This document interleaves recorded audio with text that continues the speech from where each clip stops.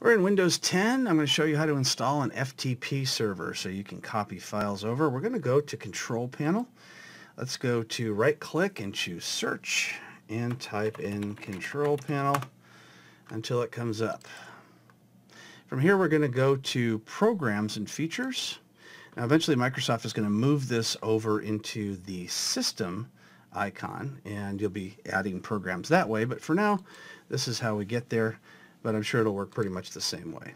Turn Windows features on or off. We're going to scroll down and we're going to go to IIS, Internet Information Services. So let's expand that, and we're going to expand a couple of things here.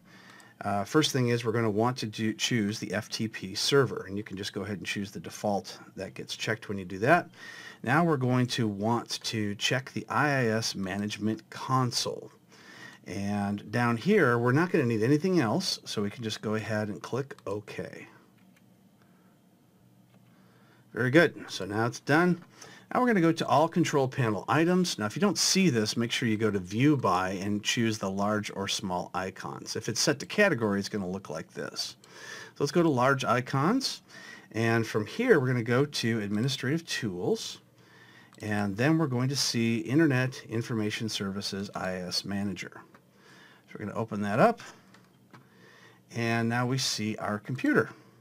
So we don't have any sites yet. We just have the default website, which we don't even have installed, so we're going to get that error, which is fine. Let's go ahead and right-click, and we're going to choose to create a new FTP site. So right-click on Sites, choose Add FTP Site, and let's go ahead and give this site name Test, and we'll give it a path, and we'll go ahead and choose the button there to choose where we want to put it, and we'll just go ahead and put it into inetpub FTP root, but you can put it anywhere you want. Go ahead and click Next. Now we can choose which IP addresses to bind to. You can hit the drop down and choose a specific IP address. So I was using this to upgrade a Cisco ASA firewall. It was on a 16 network, so I had to switch over to use that IP address. But my regular network is 15.2. So what would happen is if you choose all unassigned, it might pick the wrong one and you may not be able to communicate with what you want to communicate with. So make sure you choose the IP address that has the correct subnet for what you want to connect to. So in my case, it was 16.50, so we'll just go ahead and choose that. All right, so we don't want to use SSL basically for connecting to, say, a Cisco ASA or a Cisco firewall to do an FTP. So we'll just go ahead and check the No SSL option. We will leave FTP to start automatically, however. Go ahead and click Next. And we want to choose Authentication Set to Anonymous. We don't want to have to put in a username and password.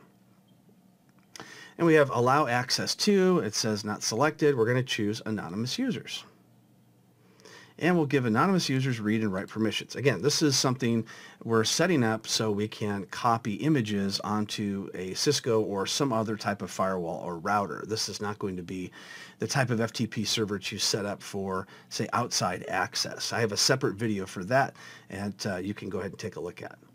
Go ahead and click Finish, and there is our FTP site. So let's go ahead and click on Authentication and just make sure Anonymous is enabled, Basic is disabled. So fantastic. And we have Authorization, Anonymous, Read and Write, that's what we want. And then we have Firewall Support. We're just going to leave that blank because we do not have an external IP address for our firewall. The rest of this is all fine exactly the way it is, and you can now go ahead and FTP into it. So just as a test, let's go ahead and pull up a command prompt, and we'll just go ahead and put in FTP, and I'm just going to type localhost, although you can put in the IP address if you want. And you can see here that it was closed right away because it's trying to use my default IP address, which is in the 15 range. You can see there's my 15 address. So now I'm going to try FTPing into the 192.168.16.50 address, which is the IP address that I told it to use. So now it says your user. Do you have any kind of username? Well, we'll just put anonymous and password. We will just leave it blank, and we're logged in. And if we hit LS, then we can see basically there's nothing in our folder that we created. So it does a list all the different files. So our FTP site is definitely working. We should now be able to go into our router or firewall, and we should be able to FTP from the computer into the firewall or the router that we need to do. However, in some cases, it may not properly open up the port that you want, which in this case is port 23. So we want to go back into our control panel, and we want to go into Windows Firewall. So it's now called Windows Defender Firewall. And what we want to do is just turn it off. Turn off the firewall. You could easily also, if you know how to do it, you could open up port 23 FTP or TCP, pardon me, 23, and then it will work with FTP. But this is just for setting up an FTP server to connect to routers and firewalls in a secured or a network that we trust. So we'll go ahead and use that. Once we're all done with FTP, we can go ahead and choose Use Recommended Settings, and then it'll put it back to the way it was. So that's how you set up an FTP server for a router or firewall or something else where you want to connect into it so you can copy files over on your local computer.